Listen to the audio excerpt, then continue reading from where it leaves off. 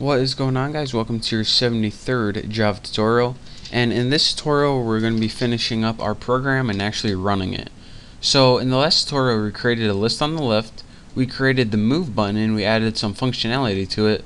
So now we go ahead and the only thing we have to do is create the list on the right. So let's go ahead and make right list, and just go ahead and set it equal to new JList, and we don't need any parameters for it because by default we want nothing in it, so that's why we don't need any parameters for it right now. You can if you want, but I mean it'll be kind of useful. And hold on, let me itch my ear. Oh, yeah, that feels good. You're right in there. Oh, disgusting. So now what we need to do is, since we have nothing in our list by default, then it's not even going to appear on the screen by default, since it doesn't have anything in it. So what we need to do is set a default height and width for it, pretty much. So let's go ahead and see, what do we put up here for 3? Okay, what we need to do is first take that right list, and to make sure it appears on the screen by default, what we need to do first is, get out of my way, set visible row count. And I'm going to set this equal to 3 because our other one was set to 3, and I just want some consistency. So next I'm going to take that right list, and we need to set a fixed cell height and width. So set fixed cell, let's do width first. That don't even make sense. We'll set a width of like 100, and do the same thing for height. Right list, set fixed, crap, my default thing, height, and we'll set this equal to like 15 or something like that. And this should be enough to hold our values. If it's not, we'll go back and tweak it a little bit, but oh well.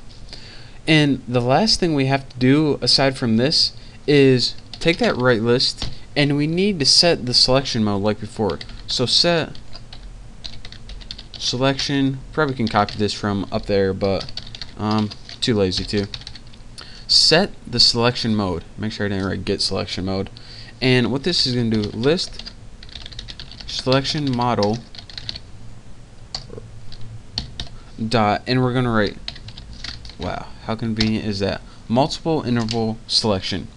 So then once I type right list and type this right, what this is going to do is allow you to select multiple items from the right hand side, and I know you guys can't see that.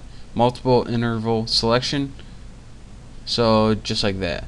Now that we have our right list made, the only thing we need to do is add it to the screen.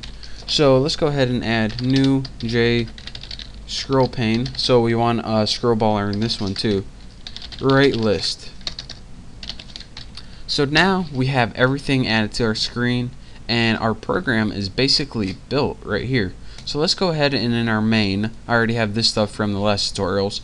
Let's go ahead and run this and see what we got.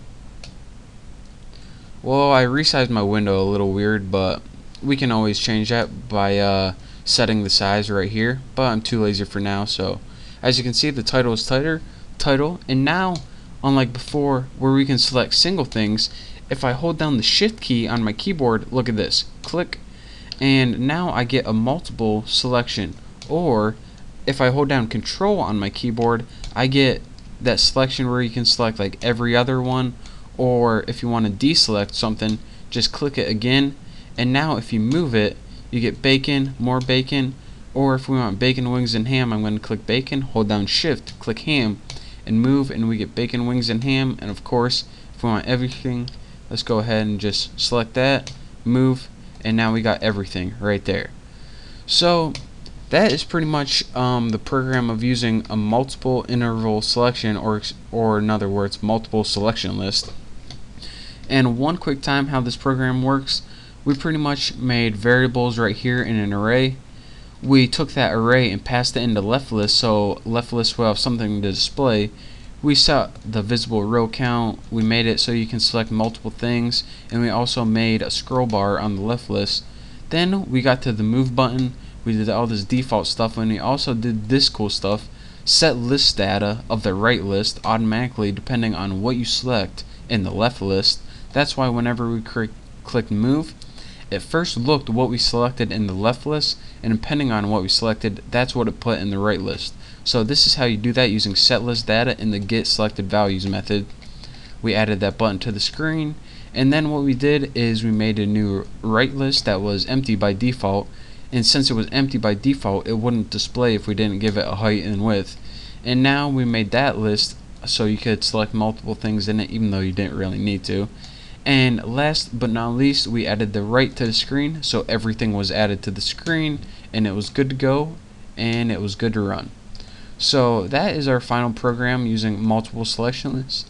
I hope you guys enjoyed it. Oh, I got the hiccups now. So thank you guys for watching. Don't forget to subscribe, and I will see you next tutorial.